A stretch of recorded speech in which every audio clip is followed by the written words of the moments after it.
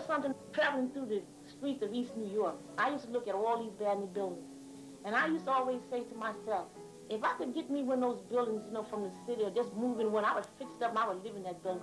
I used to always say, well, all these houses are empty and nobody in them. You know? I said, if I could just move into one and just fix it up and just stay there, I would do it. Because there's so many buildings.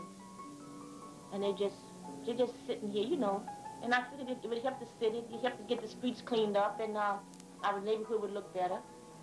It's good for the community, and it's good for the person that have the courage to do it. As New York City continues to grow and flourish daily, many surrounding areas are slowly fading away. East New York is only a short subway ride from downtown Manhattan, and at one time was far removed from the crimes of the city. Once this Brooklyn community, with its rows of small 1- and 4-family houses, offered people the opportunity to obtain low-cost housing in a safe neighborhood. But East New York, along with many other Brooklyn communities, has declined over the past 2 decades as the problems of the inner city have crept into the outer boroughs. The strains of changing economic and social conditions are taking their toll on this hard-pressed neighborhood. Residents who want to raise families must now struggle with these problems and with a community that is slowly crumbling. Some landlords and homeowners have found the burden and cost too high and have fled from East New York. Others have been forced by financial hardship to abandon their houses. Subsequently, HPD, the city's Department of Housing, Preservation and Development, has become the owner of most of the abandoned real estate in East New York. Yet there are still people who strive amid the rundown houses and stores to try to reclaim their neighborhood. This is a neighborhood that has been deteriorating for the last 10 or 12 years. The city has done nothing about trying to keep these buildings livable for people. The crime element has elevated upon us. We are about trying to alleviate ourselves of the crimes in this community. We are trying to better the condition as far as sanitation as well. We are trying also to see that the city make these abandoned buildings livable, that people may have some place to live.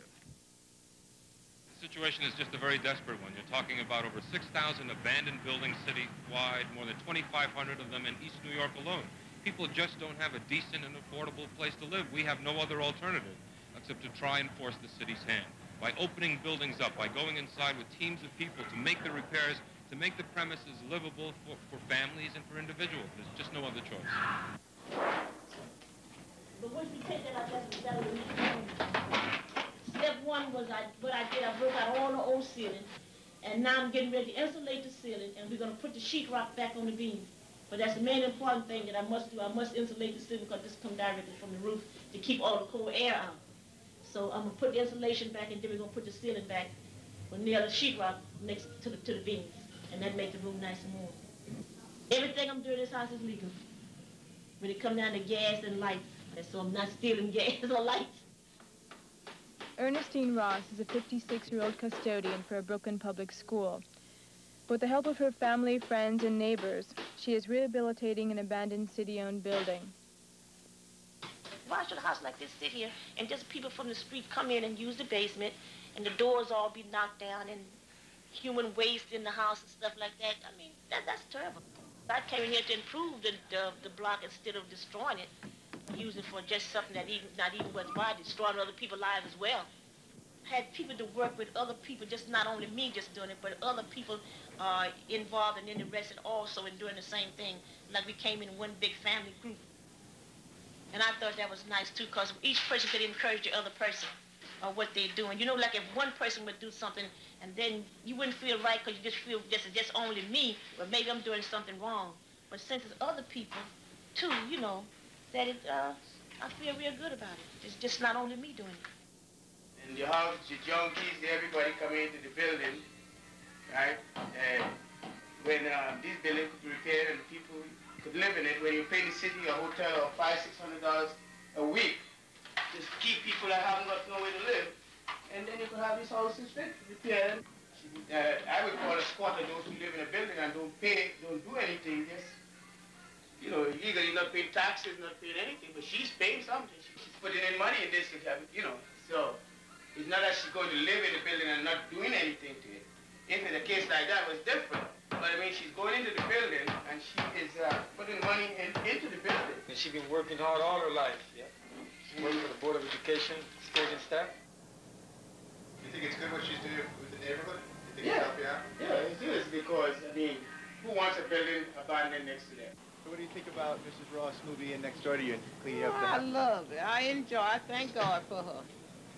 I really do. You don't mind living next door to a squatter then? She's not nothing like that. She's a nice person and a Christian person and a hard-working person. Although Miss Ross has been threatened with eviction, she continues to work on her house. Not only people at my age, a lot of younger people would be very interested in doing that. And it's encouraging for them to do, too, because they have something to look forward for. Because I feel like there's a lot of crime that most of our young people don't have anything to look forward to doing. You know what I'm saying? They have something where they'll say, well, I can take this and fix it, and this is mine, this is for my mother. Because we have a lot of good men out here that's willing to work and want to do something, but they don't have the opportunity, they don't know how to go by doing it. And I'm the one to get out here and help them do it. Because I'll be working right with them. That's right. If they want to do it, I'm with them 100%. Because I love doing things like that, and it don't bother me one way or the other. As long as they start working, don't wait till I get too old now. Let it get started quick. You feel and good get about tired. this house? You I like feel this? great about it. You feel like this is your home now? Yes. But once I put my furniture in here, this is mine. And you see it's in here, right? Well, squatting is a major problem to us. We definitely oppose squatting, and we just will not condone it wherever it is. As the city would have people to believe that we are doing something illegal and something radical out here. We are not about breaking laws. We're about trying to find a decent place for someone to live. The squatters are being aided and supported by ACORN, the Association of Community Organizations for Reform Now, which has promoted legal homesteading programs in other major cities. The squatters are people from East New York who joined this organization because they wanted to improve their community. ACORN organized the squatting movement in East New York to pressure the city government to provide housing for low-income families and to persuade the city to broaden its homesteading programs. But the city viewed the actions that ACORN and the squatters were taking in this Brooklyn neighborhood as unlawful and charged them with illegal entry and trespassing.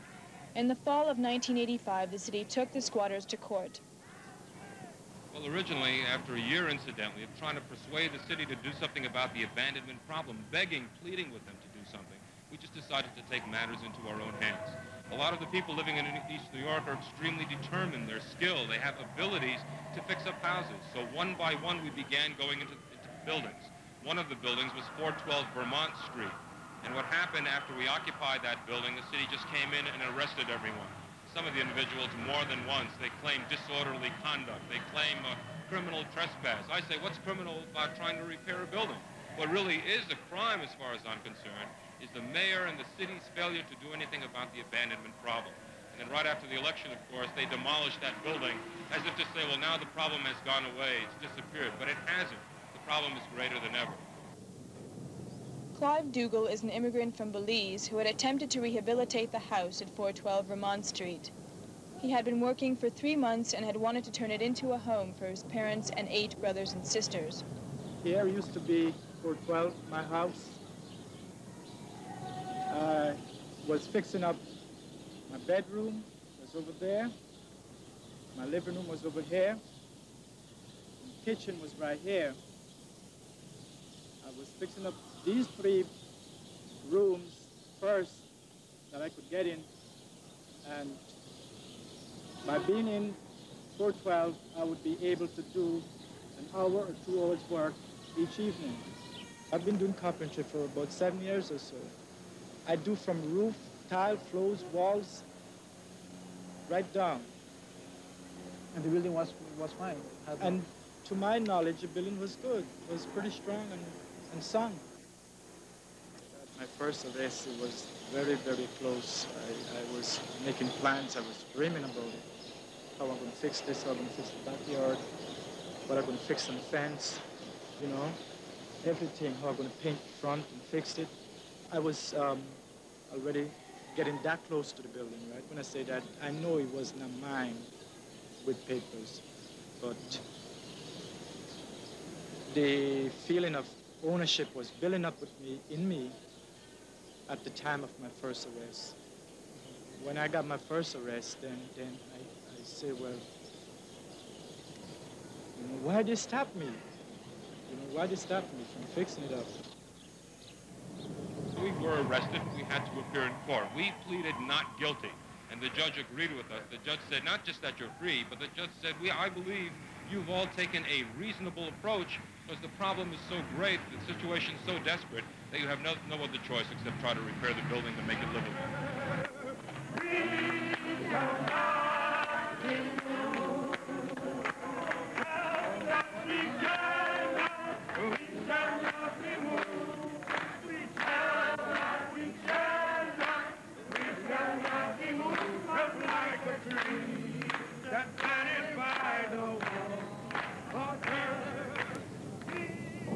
The city is not insensitive to the housing crisis in East New York and has sought many solutions to meet the housing shortage.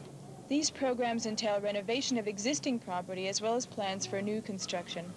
The city has been working for a number of years to come up with a plan for housing in East New York. First of all, I'd like to talk about our auction program. Everybody says, well, when we sell buildings at auction, there's no controlling the price and how do poor people get. But the fact remains that of the 78 buildings that have been sold at auction in East New York, 23 were sold for $5,000 or less. This means that the person only had to have $1,250 and his monthly payments on the mortgage would be about $30 a month.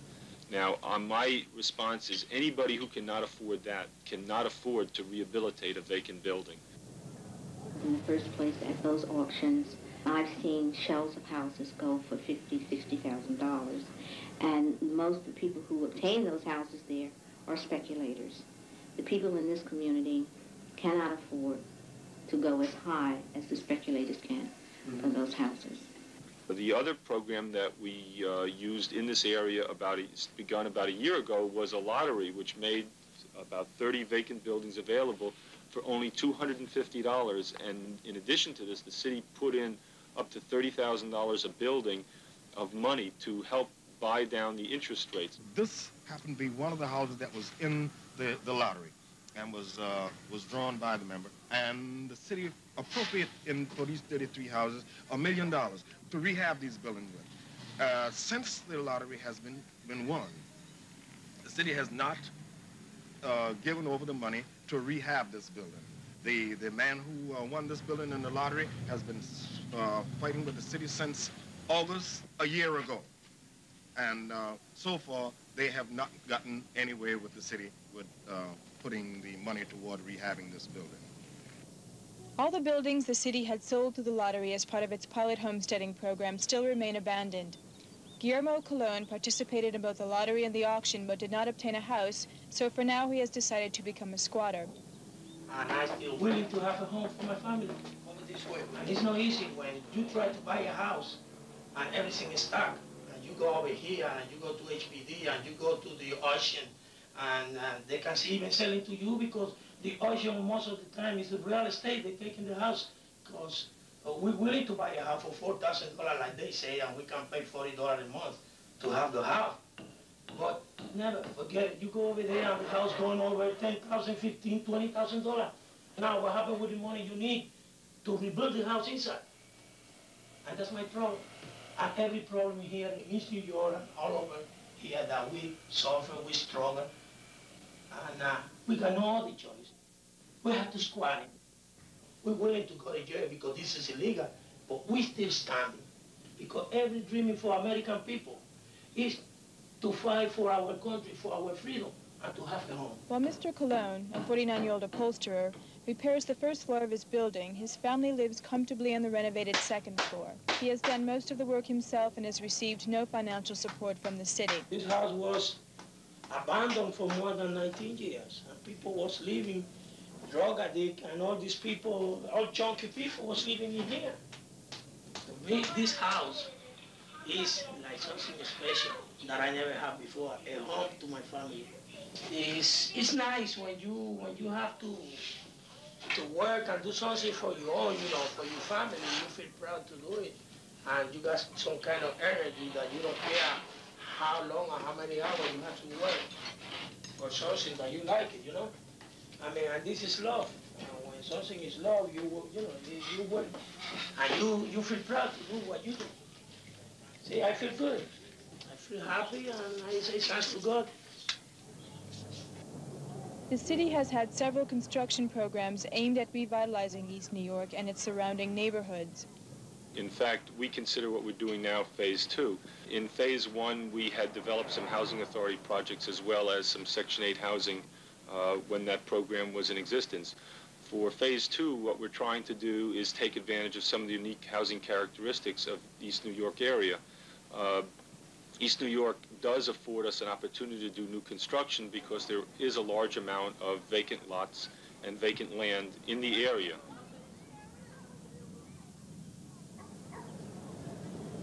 The city has various programs of dealing with the housing problem, but these houses range from $49,000 to $60,000 per unit, and you have to be a person that's earning $20,000 and up per year in order to own one of these buildings. Meanwhile, we have a large percentage of our people that live in this community does not earn this kind of money. The city is not making any provision for these people to have buildings to live in. The city's largest effort is a collaboration with private investors and the organization of East Brooklyn churches. The Nehemiah plan will be expanded to encompass East New York, but it is economically out of reach for most people in the community and threatens to displace many people who have lived there for years. We're hoping to do approximately 1,550 units of single-family housing with the Nehemiah project. Unique thing about Nehemiah is that it's a real partnership between the city government, the state government, and the community East Brooklyn churches who have all putting in some money and making a program work and produce a large amount of housing. You have to take me and take the house along with me. You understand that? My belly, the clock is ticking too fast.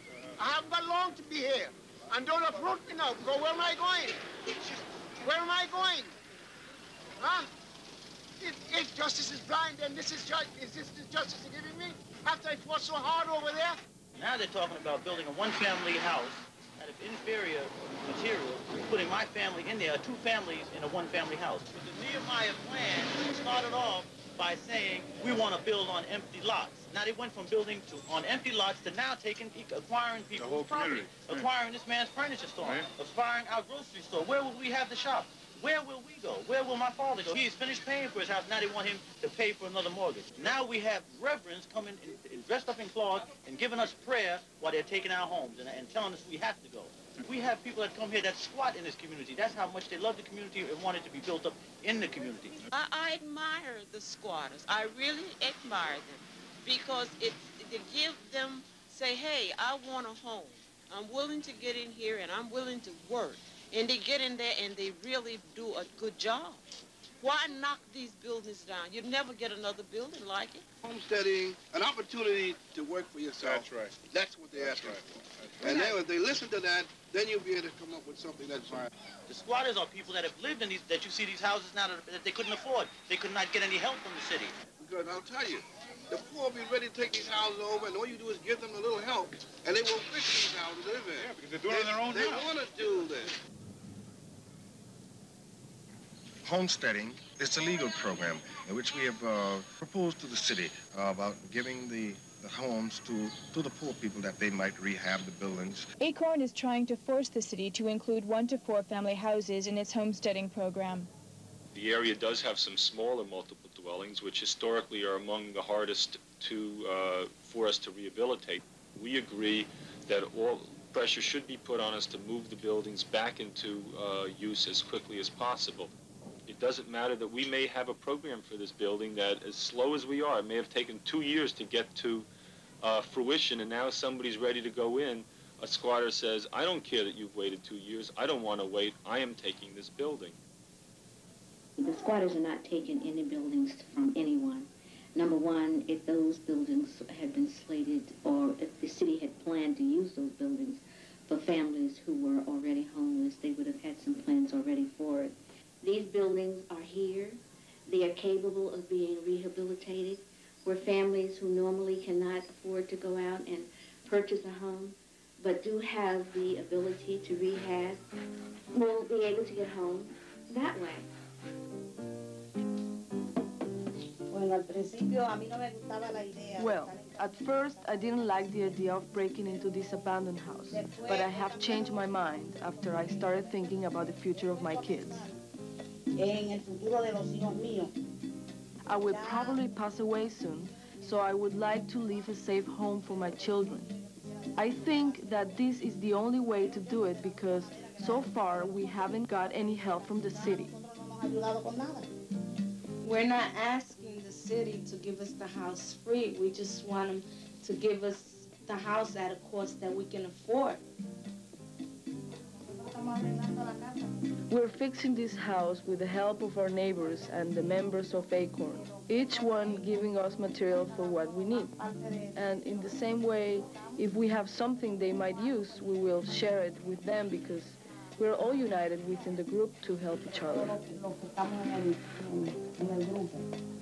I have two brothers, they're electricians, and I have an uncle that's a foreman in a lumber yard, so anything we need for the house, we get it cheaper. You know, we help each other that way.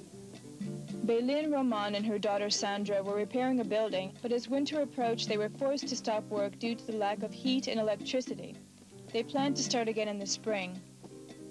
The reason why we're doing this is because we need a place to live.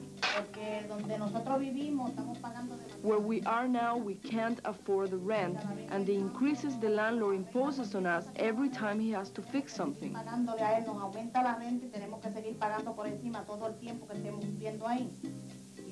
And we're very poor people, living on welfare, with no other means to support us, so we thought it was better to rehab these buildings. After seeing that they are abandoned with only rats living in them and that the only people that use them are criminals to do their misdeeds. I think it will look better if we repair these buildings to make them livable for us. Jesus Hernandez feels that the city's plans for his neighborhood are inadequate for people who, like him, have large families. He believes that Acorn's idea of rehabilitating existing houses and turning them into homes may be a solution. And what they're doing is tearing down 4 and 6 family buildings and replacing them with prefab one-family houses.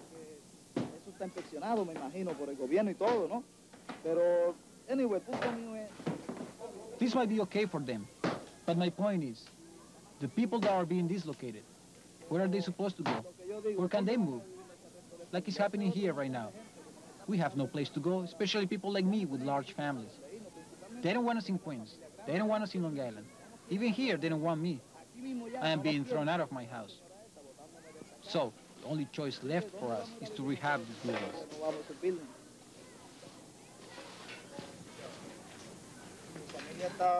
My family is doing everything they can to fix the house so that we can move in. My wife is helping me, and our sons are giving us some money and doing a lot of work. We start working very early in the morning and work until dark when we can't see no more. They are helping me very, very much.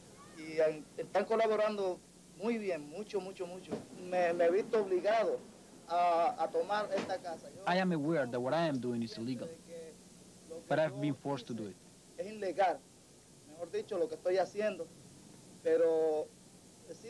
My situation is very difficult. I'm being evicted because the landlord wants the house for someone else. But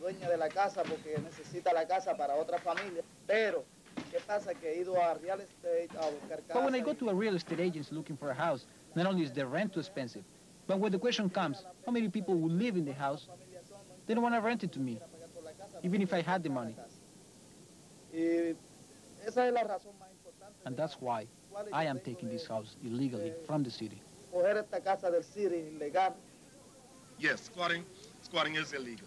So what Acorn has done, rather than to try to tell these people that it is, you cannot live here, is to form these people into a group that would impress to the city that here are people who need a place to live, and hopefully that the city would do something about it. Acorn is the people in the community, people who are fighting for the betterment of their community and for a voice. I was told one day about Acorn. I became interested, and I started going to their meetings and learning about their programs of getting houses. I would have never tried to take this house without their support. Because when there is a group of people united supporting you, it is much better than doing it by yourself. And not only that, but I don't know. It would have never crossed my mind to understand that I could do this. And that's how I got to be here, in my home. Because now, this is my home.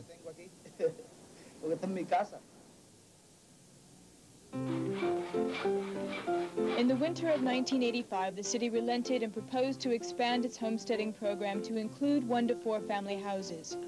The city agreed to hand over 180 units, or approximately 60 houses, including all the houses the Acorn squatters had repaired. The city will also provide for $2 million in low-interest loans for the homesteaders. Acorn, along with the assistance of other community groups and organizations, will establish a cooperative to oversee the homesteading project and to distribute the units to eligible homesteaders. This cooperative will also provide for additional loans as well as materials for rehabilitation. The city is proceeding cautiously in Brooklyn because it is unsure of the repercussions of its homesteading program as squatting continues to increase in other depressed neighborhoods. But one thing is certain. The squatters of East New York will continue to rebuild their homes and their community.